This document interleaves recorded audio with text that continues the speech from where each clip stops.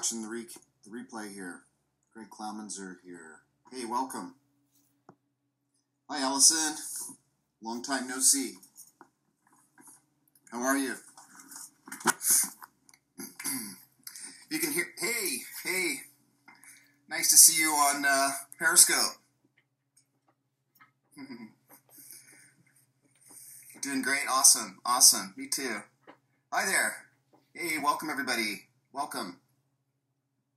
Tag Tribes, for sure, definitely in Tag Tribes. I love Mark Shaw, man. The guy is just an incredible leader, incredible visionary. Love following him. Hey, welcome, guys, girls. All right, I'll get started here in 1 second. So, woohoo, Tag Tribes. Yeah. Tag Tribes, man, I'm just loving it. I'm feeling the support, feeling the love. It's awesome. I definitely jump on, connect with people when I see the Tag Tribes. Yeah, totally rocks. Totally rocks. Where are you from? Where are you from, Connor?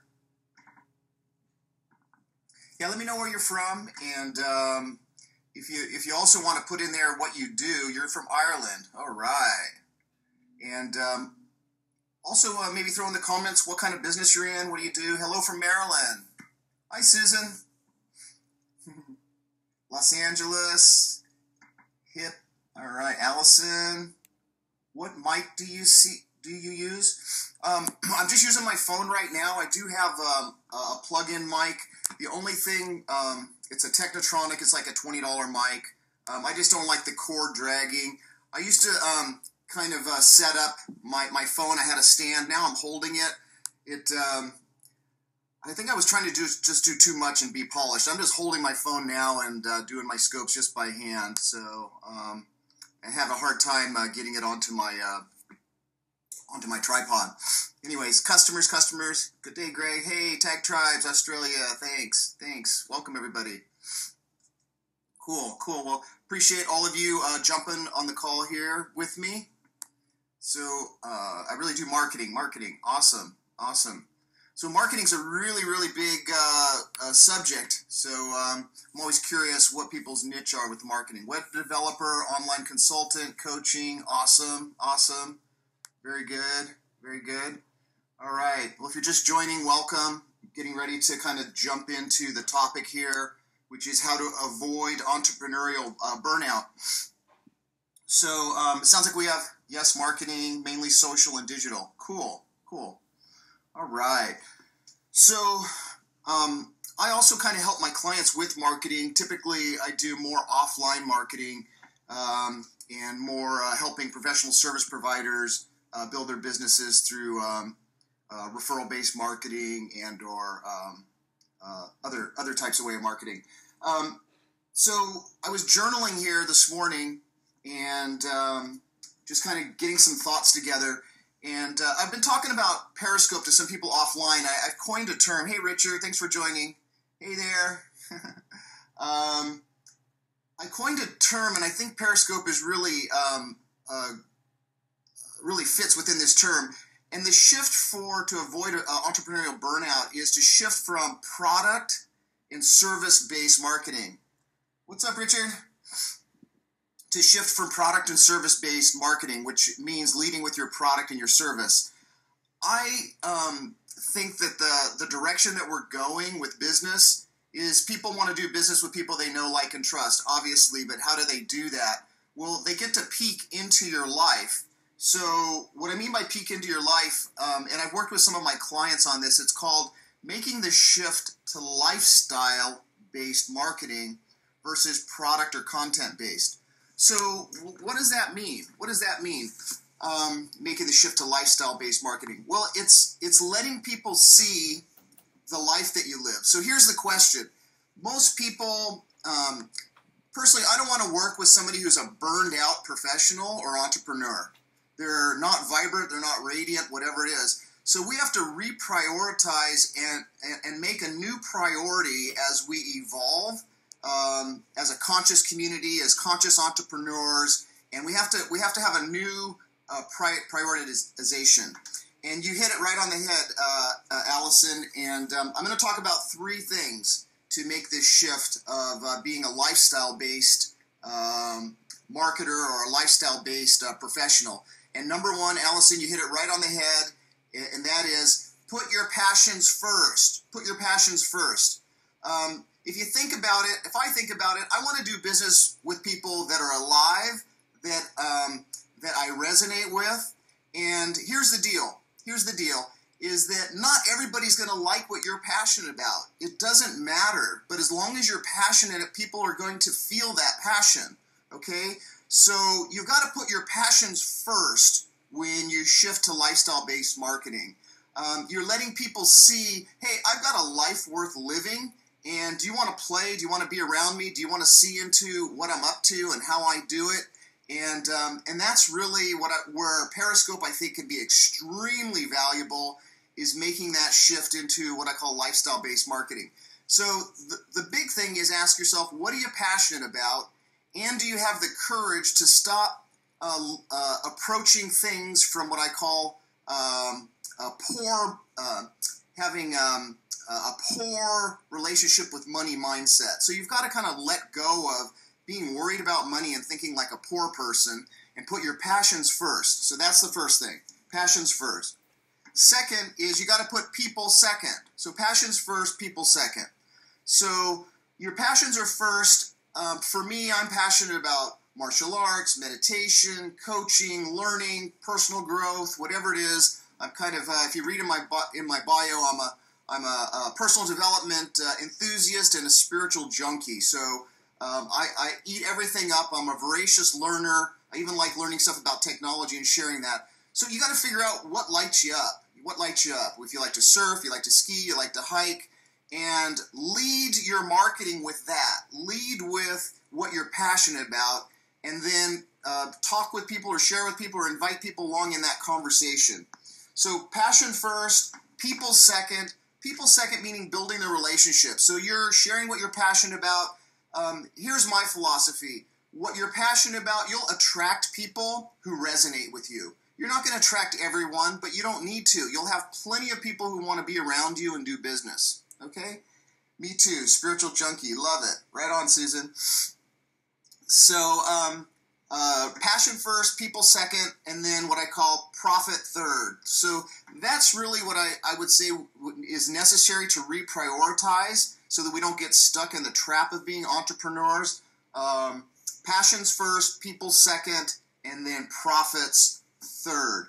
The reason people put profits first so much is that they're so in fear and they're thinking like what I call poor people. All right? So yeah, let's all share to Twitter. Cool.